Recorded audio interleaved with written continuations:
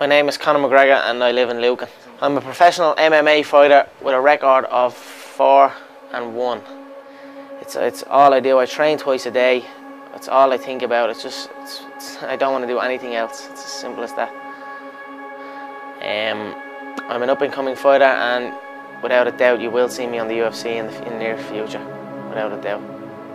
I have nothing but respect for these competitors. Make no mistake, I am cocky in prediction. I am confident in preparation, but I am always humble in victory or defeat. Just through years in the gym, through wins, through losses, through life, I just realized that if you say it to yourself and you look yourself in the eye and look yourself in the mirror and truly believe that not a man alive can beat you, then that is the way it is. And just through hours in the gym and preparation, I feel that I am untouchable right now. Like Lorenzo said, it's about going from here to here to here to here, and that's where I'm going. It's round in circles up, so it will continue to get bigger and bigger and bigger until I am finished. It's an honor. Like, prize fighting is short.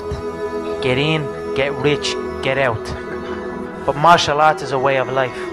It's for life. Put him away in the first round. I put him away in the first round. I believe the very first exchange, he will be hurt, and he will be hurt badly. He won't know. He won't have felt that power before. He won't have felt that smoothness before, that clinical precision before. I don't miss, and I visualize him being there every single shot I throw. Him being right there.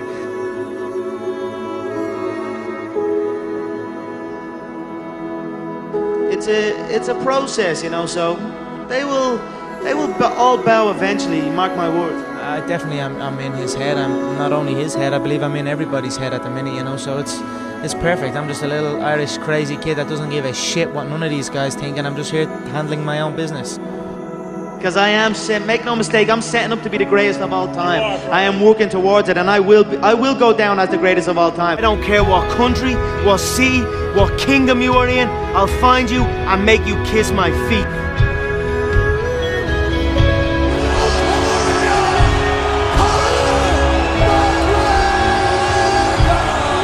I said it last year, we're not here just to take part, we're here to take over.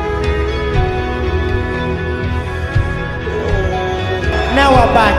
Now we're coming to claim what's ours. So, pour some fat ass whiskey.